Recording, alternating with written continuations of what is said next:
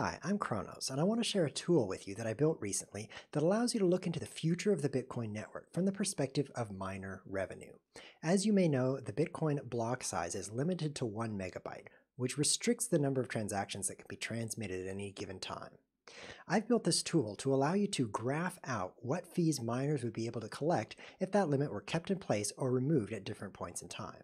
If you want to play around with this tool yourself, I've put a link in the video description. Let's get started. The first thing you'll notice is the scale. It goes from 2009, which is when Bitcoin was first invented, all the way to 2035. This is a predictive chart. We're looking at what might happen in the future. The solid line ends at 2017 because that's past data. This is actually data from the blockchain already. The dashed lines is predicting the future.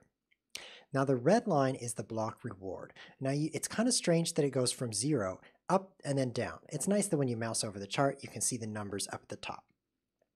The reason that happens is because this is the dollar value of the block reward. So in 2009 and 2010, when Bitcoin was worth very little, just a couple cents, even though the block reward was 50 Bitcoins, that's not very much reward per block.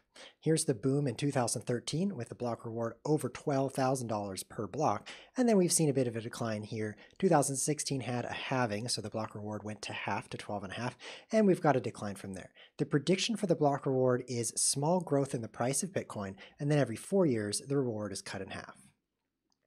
The orange line, fees per block, is calculated by taking the average fee and multiplying by the average number of transactions in a block.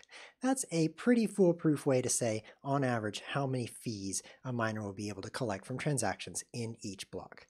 And it's calculated from the chart below that. The blue line is the transactions per block on average, and you can see that rising sharply from 0 in 2009.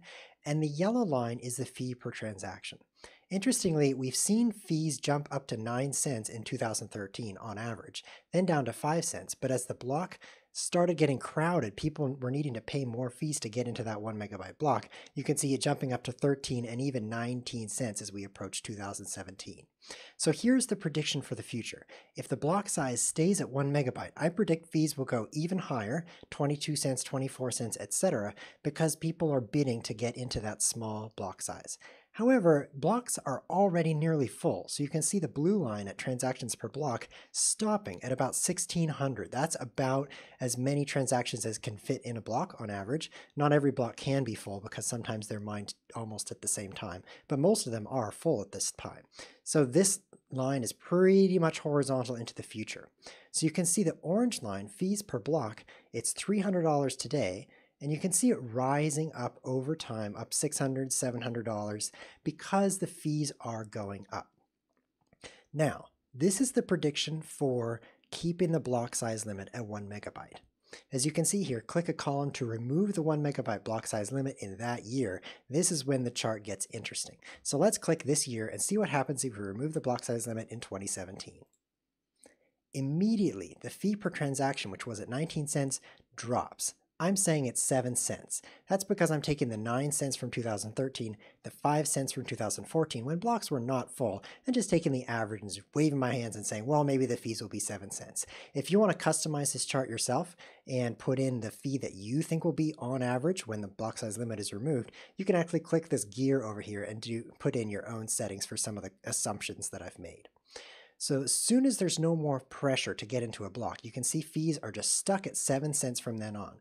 But the blue line, the transactions per block, are able to grow exponentially, just as they have been growing over in the past on the Bitcoin network. So here you can see 200 transactions, 300 transactions, 800, 1300, 1600 per block. This is as we're coming up to the limit. If we remove that limit, I predict we continue to grow at that rate. 2000, 2500, 3100. The block size is going 2 megabytes, 3 megabytes, 4 megabytes here in order to accommodate that larger size. And you can see the exponential growth really kicks in as the years go by.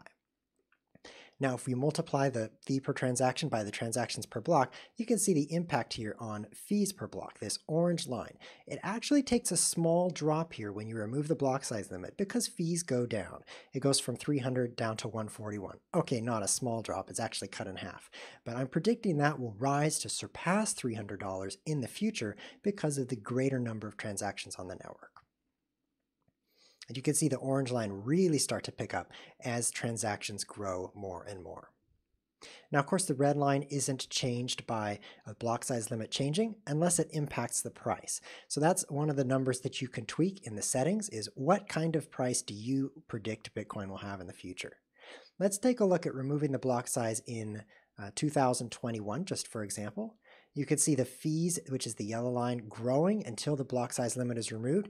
Then they instantly drop down. I think with no more competition for block space, they'll drop down to a standard 7 cents per transaction. Once again, that's customizable in the settings if you want to look at your own version of this chart.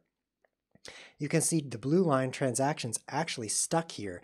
The exponential growth isn't able to start until the block size is removed. You can really see that's the case if you say 2030. You can see the blue line is stuck at 1,600 transactions per block, and then the growth is able to kick up.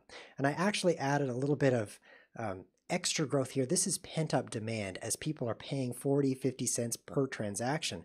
There's people that are crowded out of that market. They're using other cryptocurrencies or other technologies to make their transactions. But when the Bitcoin fees drop, they'll flood back to Bitcoin. So you can see a big jump there as immediately as the block size is removed.